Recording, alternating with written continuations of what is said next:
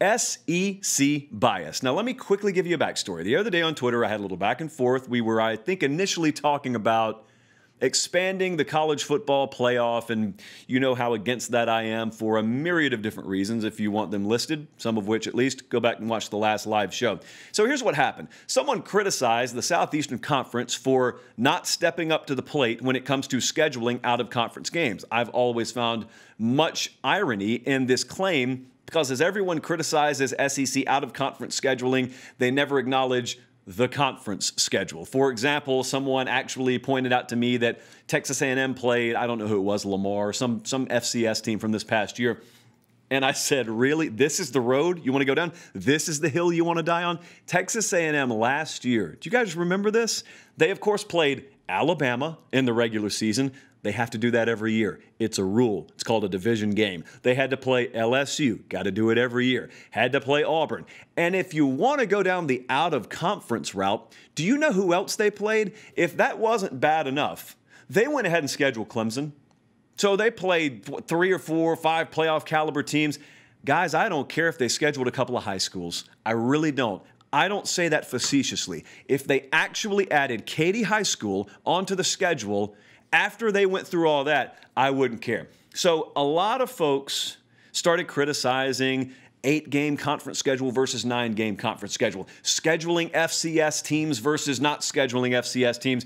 And really, it's never mattered to me much when it comes to the SEC because largely, especially in the Western Division, you're going to get enough strength of schedule push, in my mind, from just your division schedule that I've never really cared who you play out of conference. Having said that, pretty much every major program down here that I can tell has stepped up, and they do play pretty good out-of-conference competition. You're going to find your exceptions. I'm going to find the overwhelming majority being on the other side of that fence. A&M just played Clemson.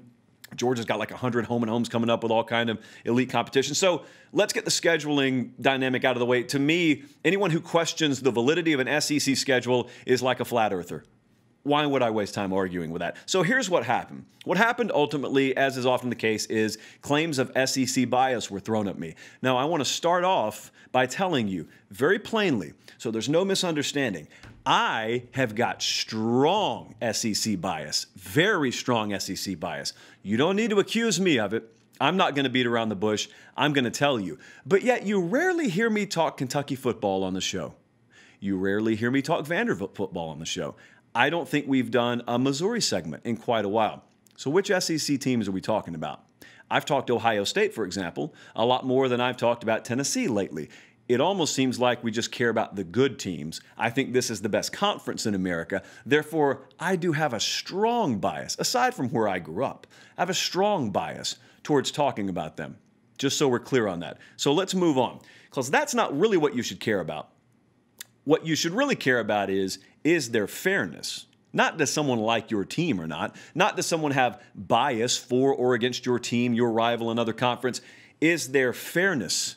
Think a lot of times about watching a broadcast of your team and you have a duo in the booth and you either, well, most of the time you don't realize if they like your team or not. Most of the time the claim is fill in the blank. You know, everyone in the South thinks Gary Danielson, the color guy for CBS, hates their team.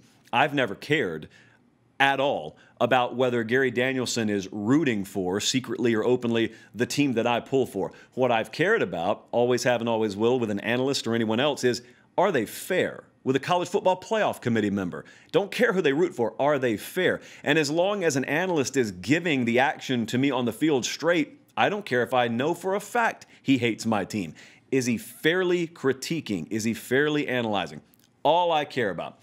A lot of people go a step further and they want to believe that you either love or hate their team. Most of the time, shades of gray at the very best. But let's talk about this for a second. So, I get some claims thrown at me the other day. I wrote them all down. I said, this will make good fodder for the Thursday night show. The SEC is overrated because they play FCS teams to boost their record. We all know pretty much that's garbage, so let's move on. The SEC bias, though, particularly in the media and in the college football playoff selection process, is really what I wanted to dive into. So let's say it out loud, and I want you to think right along with me at home there, driving around in your car, however you're consuming the show. Do you believe that there is a concerted effort in the college football world to prop the SEC up, and more importantly, not from the media side of things, but from the college football playoff side of things, do you believe there's a concerted effort in the college football world to give them an inside track or just outright fix it where they have spots pre-selected for them at the table? Yes or no? You can decide in your own mind. We're not in a situation now where we have a live studio audience where they can answer. My question, for those of you who truly believe that this sport is largely rigged and predetermined, A, I don't think you actually believe that, and I'll get around to that in a second. But B, for the time being, let's say you claim it is. Who is in on it? By default, for anything that's fixed, for anything that's rigged, there has to be somebody in on it. And with this SEC bias, overwhelming, as it sounds to me, based on how many people mention it to me, got to be a lot of people in on it. So let's talk about it for a second. A lot of people throw around media bias, and to me, that's largely irrelevant because you have a system now wherein the media no longer votes in a poll that determines anything. We're post-BCS era, we're post-AP poll era, and so you could argue that, well, maybe they still have influence, but as opposed to what it was like 20 years ago, the media influence, even if there is extreme bias towards one conference or the other, and that changes like the season, more on that in a second, even if there is that, we're in a post-BCS, post-AP poll era. Right now, there's a committee of people that decides the playoff, so it shouldn't matter. But let me ask you this. Let's just go down that media route for a second. Let's go down that rabbit hole. Who's in on it? Who is it? Who's really pulling the lever? Is it right out in the open? Are they behind the curtain over here? And again, I ask, for all the SEC bias, why does the SEC bias extend to Ohio State? Buckeyes get plenty of coverage on this show and elsewhere. Clemson, over the last half decade, seems they've gotten a fair amount of attention, does it not? Colin, I think we've heard Clemson's name more than a few times. It seems to me like Oklahoma has gotten a fair amount of coverage. Could I take you back, I guess it's been 15 to 20 years now, the early to mid-2000s? Most of you were around at the time. Many of you were old enough to understand what you were watching at the time.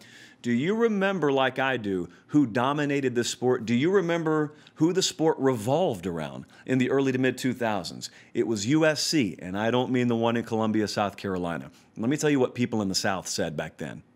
People in the South, people where I was from in Columbus, Georgia, people in Tuscumbia, Alabama, people in Franklin, Tennessee, and everywhere around the South, you know what they said? There is media bias against us down here in favor of the lights and the glitz and the glamour and the Hollywood appeal that is University of Southern California football. And you know what?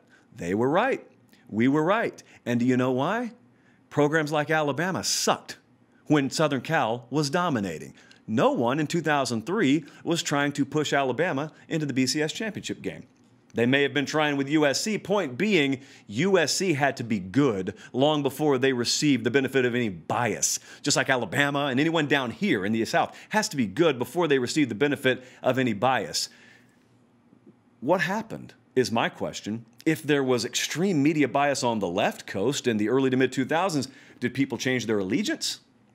Did folks just decide they wanted to become Georgia fans? Was there a natural transition from being a Texas Longhorn and a Southern Cal Trojan fan to, you know what, I think I'm going to go pull for Florida or Alabama? How did that happen? It's almost like programs in a cyclical fashion, which is the way the sport always has been and always will be, tapered off, and others got really, really good. And maybe in a region of the country where there is, per capita, more fan passion and interest and desire and a rabid nature to win at all cost mentality that is so prevalent here, maybe that tide ended up, as we show Nick Saban in Alabama on the screen, that tide, figuratively speaking, was able to raise a lot of boats.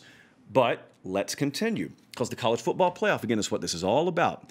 And that is the season, college football playoff selection season, where you hear more so than any other time in the year, there is SEC bias. This team gets benefit of the doubt, this team doesn't. And so again, I ask, where and who, really is the better question, who is in on the SEC bias? Think about the College Football Playoff Selection Committee. Who's on it? Pat Dye, Gene Stallings, Vince Dooley? No. None of them are on it. In fact, I've got last year's college football playoff committee here. You stop me when you hear the SEC bias. Gary Barta, Iowa AD. Paola Boivin, Arizona State faculty. Tom Berman, Wyoming athletic director. Joe Castiglione, Oklahoma athletic director. Rick George, Colorado athletic director. Ken Hatfield, former Rice, Air Force, Arkansas, and Clemson head coach. Ronnie Lott, former USC DB.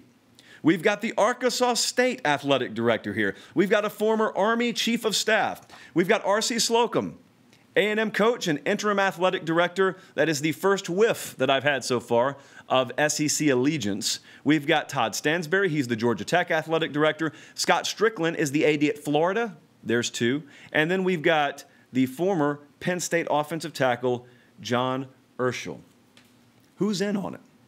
I didn't sense a ton of overwhelming SEC flavor in this list. Did they all just get together? Did a former Penn State offensive tackle and a Georgia Tech athletic director and a bunch of dignitaries and ADs from out west, did they get together and say, forget about where we're from and forget about what would be in our selfish personal best interest? We got to be in the tank for the SEC. But yet some people still stand by this argument. So here's my final question. If I cannot convince people, I mean, the NFL's got to be in on it too, right? Because when I look at the NFL draft, it's littered with SEC players top to bottom. You have not seen this year's draft yet, but you, as well as I, know who's going to dominate the field. It happens every year. Are they in on it? I think I did some rough math earlier today.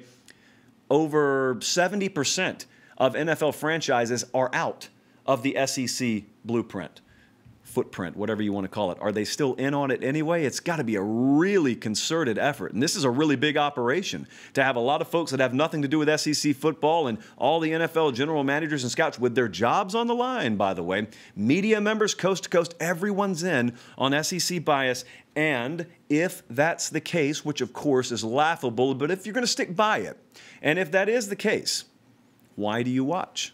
Because a lot of you, if I were to ask you if you watch pro wrestling right now, would laugh, which is fine, and I would ask you what you laughing for. Why don't you watch pro wrestling? And you would say, well, it's fake. I would argue there's a difference between fixed and fake, but you would argue, at the very least, it's predetermined. It's choreographed. The outcome is already known before the match starts. Why would I watch that?